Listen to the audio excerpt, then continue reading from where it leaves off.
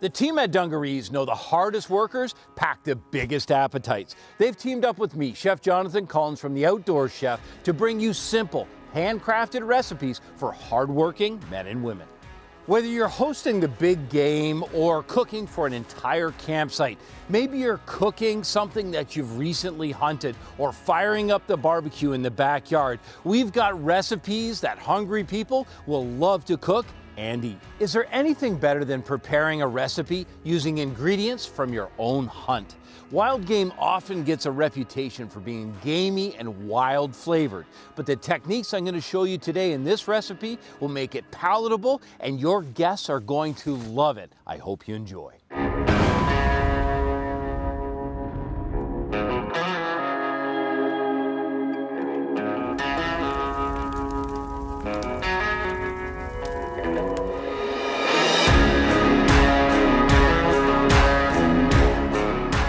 A successful duck season will fill your freezer and your belly. I love cooking duck because it's got all that beautiful natural fat, but some of that fat has to be rendered off. Now what I've got in front of me is a commercially produced duck because I wanted to show you how to break it down. In case you didn't have just duck breast at your local market or store, we want to make this extremely simple. This recipe, you can see, it's going to be focused on black cherries. Now black cherries and that beautiful duck fat, that is a match made in heaven. And I'm going to be adding some port. So you can use wine, but port is a beautiful fortified wine. But let's get to this duck. The first thing that you have to do is make sure you've got a good sharp knife. Make sure you take it to the sharpening stone or steel. You're going to want a really nice clean edge. And then what you do is you start right down the breastbone and you press your knife in gently and follow it through all the way to the back end. Then you just simply continue to cut. You scrape at times, but what you do is just simply follow those beautiful little lines that nature has in place. I'm using my razor sharp knife to press it off and to continue to separate that beautiful breast from the bone.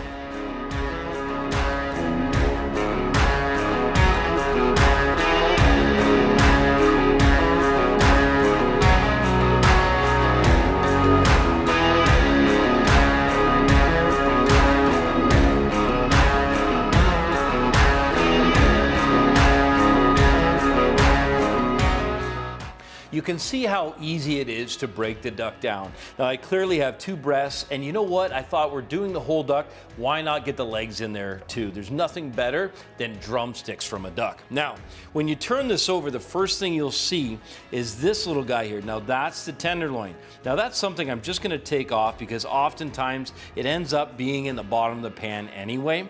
So I'll take that off, because what I want to do is I'll still saute those little beauties up, but what I'll do is I'll just saute them up separately and tuck them aside. Now this is the best way to trim that fat, is upside down, because you can see where the excess fat is. You can just take and just nick off whatever's extra. You can see there's a little bit extra here. Because what will happen is as you begin to cook that fat, it'll shrink a little bit. I'm gonna leave this up here because it'll kind of hook around. Now, let's talk about cooking.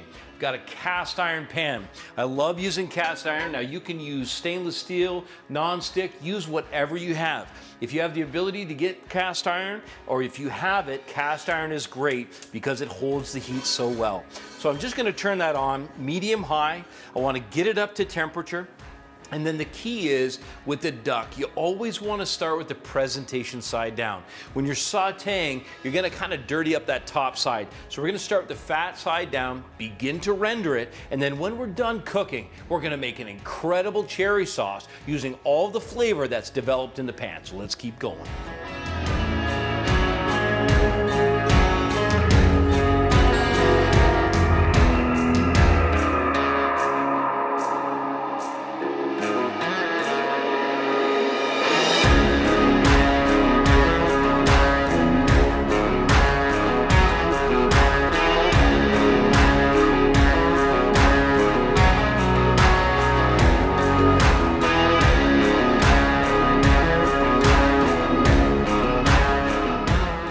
The first thing to go into the pan are these legs. Let's have a quick look at how they're coming along. Oh, look at that. So you can see the beauty of cooking duck is that fat protects the meat. This rosemary is going to be flavoring the oil. And as it begins to cook, it's gonna render fat and render fat.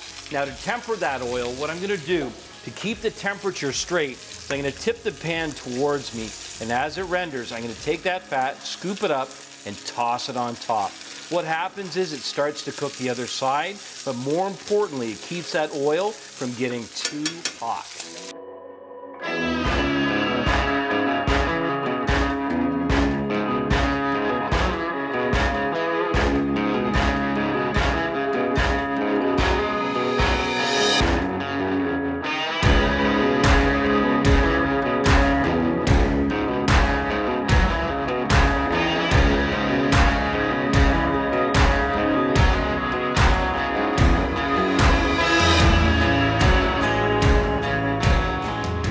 Let's check the progress of this beautiful duck. Now, the first thing I want to show you is you can see that this rosemary, it's really expired. We've used it. It's got all the flavor out. I don't want that to burn. So I'll just take and set that aside. Now look at how beautiful this is. And this is the technique that I was telling you about. You see how much fat is now rendered in the pan? With a heat-proof glove on, I'm going to tip that towards me and literally take and toss that right up on top. It's a beautiful chef technique.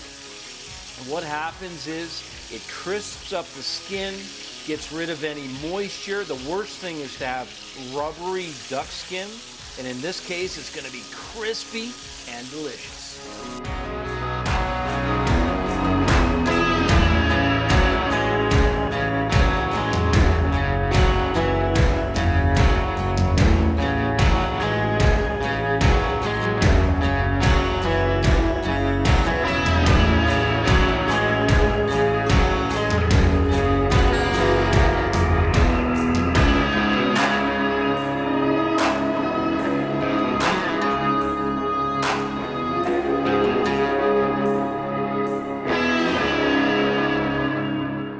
Get in here quick. This is the best part of a pan sauce. Do you see all that color? That's flavor that would otherwise be left in the pan. Now with that chicken stock or vegetable stock reduced, I can go in with the pork and finish that process. Look at that incredible color.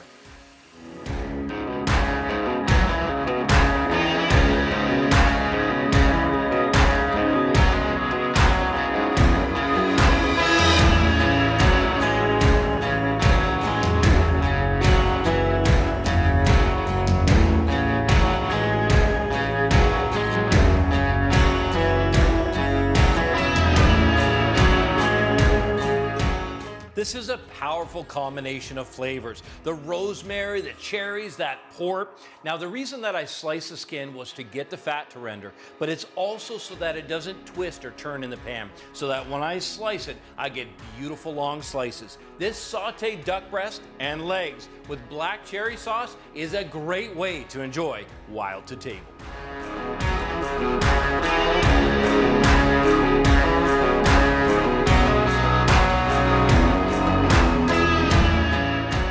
Thanks for checking out this recipe. You can download a printable version of the full recipe by going to dungarees.com/recipes. And don't forget to check out the other recipes in this delicious series. Until then, remember, in the kitchen, slow is smooth and smooth is fast.